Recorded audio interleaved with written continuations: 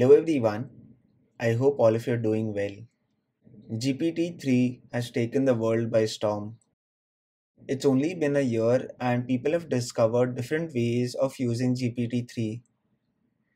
One thing that people have not been happy about is getting access to GPT-3.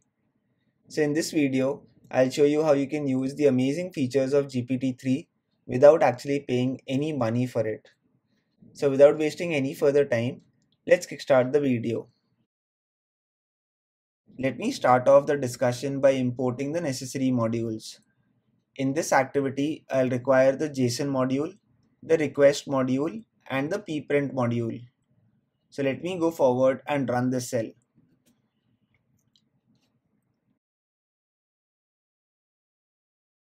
Now that I've unhidden the cells, you can clearly see that I have a secret key file called as hugging_face_secret_key.json, which essentially contains some kind of an API token. Is this a clickbait video which you've clicked accidentally and it's again a paid version? Well, no. What I intend to show you today is how you can use all the features of GPT-3 using an amazing open source version of GPT-3 called as GPT Neo. GPT Neo is easily accessible on the Hugging Face platform. All you have to do is sign up on the Hugging Face platform. You will have a secret key associated with your account.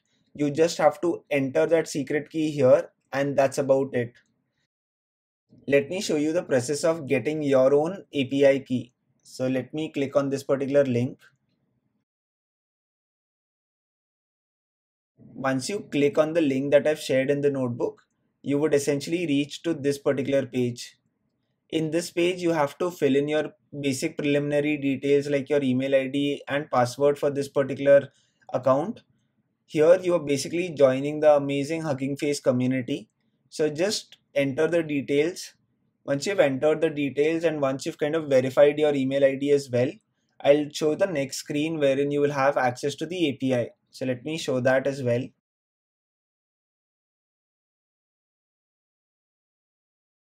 So you will have your own profile, something similar to this.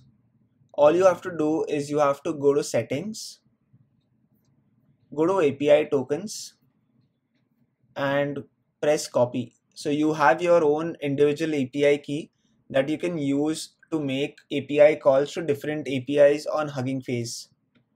There is a limit to how much API calls that you can make. So you have a free version as well. So you have this particular free version wherein you can try out accelerated inference APIs up to 30k input characters per month. You have community support as well. And if you want to extract more from the website, then there are different plans that are there. So I'm using the free version. So that is what I've created as well. For this entire task that is related to GPT Neo, everything was possible using the free account itself. So let me go back to the coding screen where I'll show you the power of GPT Neo. So let's go back. Given that I'm creating this video which would be viewed by a lot of you, I have kind of kept my secret key inside the JSON file. Whatever is your secret key, you can kind of directly attach it to a string variable and then utilize it once you go forward in the activity. So I'll go forward and I'll load all the data inside the JSON file into a variable called as key_data. So let me quickly run the cell. Let me extract the exact API_token and save it into a variable called as API_token. So let me run this.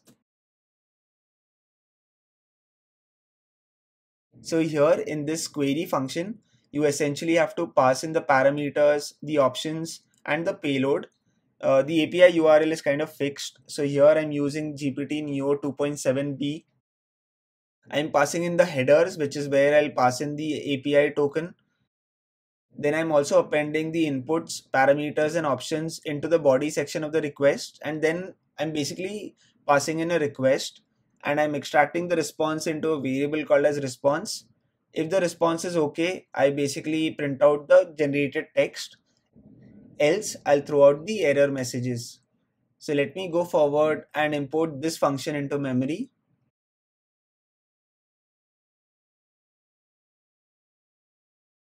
Next up, I've created a dictionary called as parameters, which has different keys like max underscore new underscore tokens, the temperature, and the end underscore sequence. So max underscore new underscore tokens is essentially the maximum limit of the total number of tokens that are generated. Temperature kind of adds the amount of randomness in the total number of tokens that are generated, and every new input and output values, how are they separated, is where the end sequence comes into picture. So I'll kind of walk you through the end sequence part in the coming section of the video. So let me go forward and run the cell. So the activity that I intend to perform with GPT Neo is something called as few shot learning. In this example, what I'll pass in some examples of tweet and their sentiment. So there will be an input and there will be a corresponding output associated with that input. So if you read the first tweet, it says, "I hate it when my phone battery dies." And the sentiment of this particular sentence or tweet is negative. I've added a delimiter that clearly specifies that there is an input and there is an output. This is one pair of input output that I've provided to the model. Similarly, this is the second example where I have the input and I have the corresponding output. Similarly, I have the third input output pair. And finally, I provide something called as input and I want the output to be extracted from the model. The entire input output chain is something that I save into a variable called as prompt. So let me go forward and run this. Next up, I create a dictionary with the name options and I assign the use underscore cache key equal to true. So let me go forward and run this.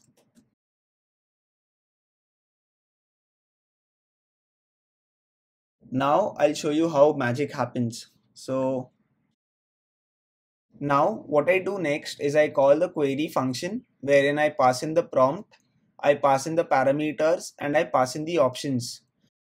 And I save the response in a variable called as data. So let me go forward and run the cell.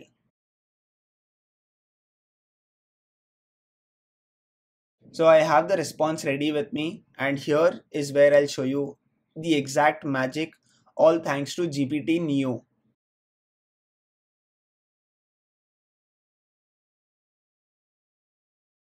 So as you can clearly see the final output, I've provided the input tweet as "this new music video was incredible" and the sentiment is positive. So essentially you can try out different applications using this amazing model called as GPT Neo.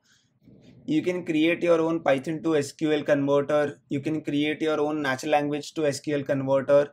There are tons of applications that you can essentially try out using GPT Neo. So now essentially you don't have to rely on GPT-3 to create some amazing natural language based applications. You can easily use GPT Neo and get your job done. So this is something that I wanted to share across today and I hope you found this video informative. If you do like the content that I post on my channel, it would be super motivating if you can press the subscribe button and also press the bell icon to be notified for amazing videos on data science and machine learning. Thank you so much for watching the video.